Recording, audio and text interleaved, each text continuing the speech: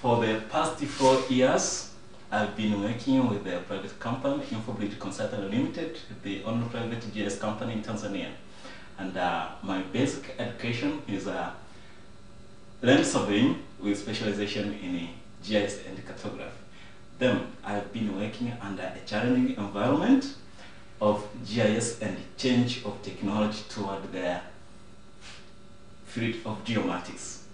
Then, for this reason, I need now to further my education in order to betterment my life as well as my future of my nation, Tanzania.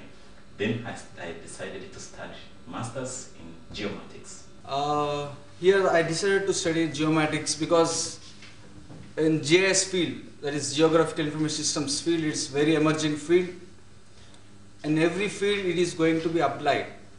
So mostly in all developing countries are not having the good course for this.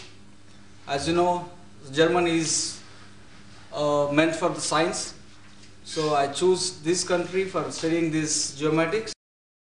We have taken geomatics is throughout the worldwide, the government has recognized to develop a well geometric professionals. Because in olden days we need to develop one map around networks on the city. We have to do a lot of surveys and we have to spend a lot of time. Nowadays, after implementation of this spatial information technology like remote sensing and photogrammetry, you can develop your city networks or any plan within a less time. You can get exact result.